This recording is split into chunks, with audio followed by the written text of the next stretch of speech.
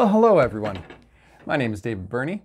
I have been asked to make this simple video for you guys today. I don't know why.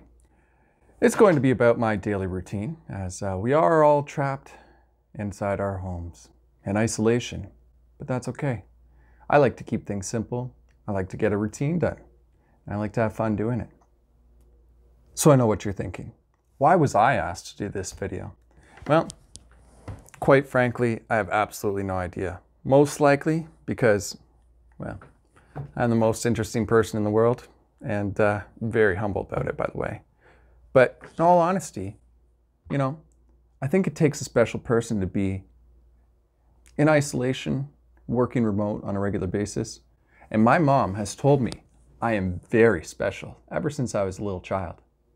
So without further ado, let's go into my daily routine. 6:30 a.m. bright and early. I like to start my day. Yeah, I actually do like to start my day nice and early. Nice and relaxed, slow, no rush. Have as much fun as you want to. At this point, I like to decide, am I lazy today? Or will I actually shave and try to look like a baby face again? So it's here this day. It wasn't actually the day that I was filming, but I decided to go with the baby face. Yep, beauty. I then hop in the shower, obviously to get rid of my stink. And yes, I do have a shower every day. Afterwards, dry myself off. I like to actually throw on real clothes. No jammy pants for me. I've always thrown on real clothes because I truly believe that if you're looking good, you're going to perform well. After the clothes are on, let's head back to the bathroom. I go through one or two different hairstyles, just see what kind of mood I'm in. Just play with it a little bit, have some fun, go a little crazy, be a little wild. Yeah, it's all up to you. Whatever you're feeling. This is why you get up at 6:30, so you can spend 45 minutes in the mirror playing with your hair. At least that's why I do. But in the end, choose a style that you like, and you go with it. Perfect. I always make sure to give my wife a nice kiss before I head downstairs and make my coffee. It's the best part of my day. Best part of waking up is Folgers in my cup. Here, nothing special. I recorded way too much video here of myself making coffee. I didn't actually make any coffee, so that's why it looks real nasty. And I did a little bit of video edit here and dumped that nasty stuff and filled my cup with water. But you never know. It looks like I'm actually enjoying a real cup of coffee. But it's water, because that other stuff looked nasty, and I wasn't going to drink it. No point in putting myself through it just for a video.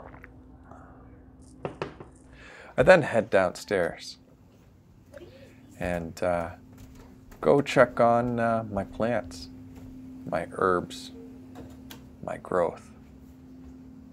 Turn on my grow lights. Beauty. Yep. And then I run upstairs and check on my baby boy.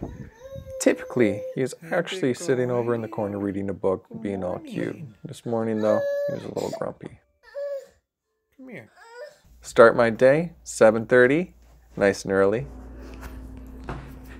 Good morning, Dave's here.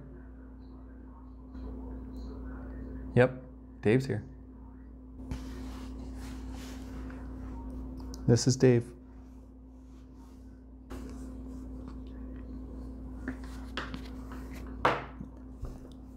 I'm here.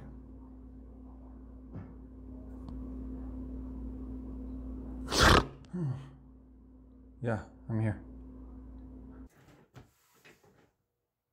No, you're right. I did not get into too much of my workday. Now, I did that for one specific reason. I wanted enough time to talk to you about something a little bit more serious. In all honesty, I have severe depression.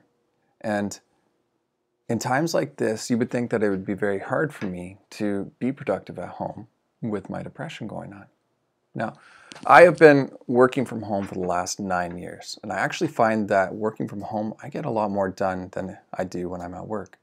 Reason why is I can put my headphones in and just zone out and get rid of all the distractions and focus on my work.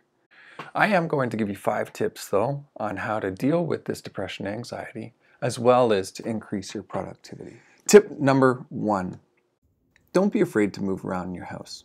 This office here might look like a great setup, but really it's just a studio. You can't tell, but I have several lights way behind me, shining the light over here, and it's too bright and it's hard to see, and I don't like it. It's actually much easier to see without my glasses.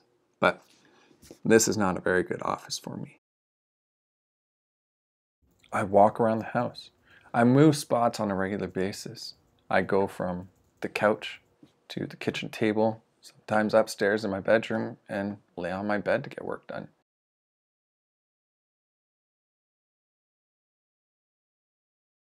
Tip number 2, if you're on a call, just go outside. If you don't need your laptop with you, leave your laptop behind and just throw your phone on mute in case it's windy out. Tip number 3. Now this is something that'll really help you with your anxiety and stress. I love to be creative. Creativity for me is a great way to release my stress. But more importantly than that, my favorite thing to do is to wrestle with my son and my dog, and then also talk to my wife about things. We love enjoying coffees in the morning together and teas at night after dinner. So find a way that you can release your stress. For you, it might be working out. I like to go for a run, go for bike rides, work out occasionally. I even box in my garage. I have a nice, beautiful setup. But for me, I find it so much better for me to spend the time with my family. After all, they're stuck in the same position that I'm at, and they might need some stress relief as well.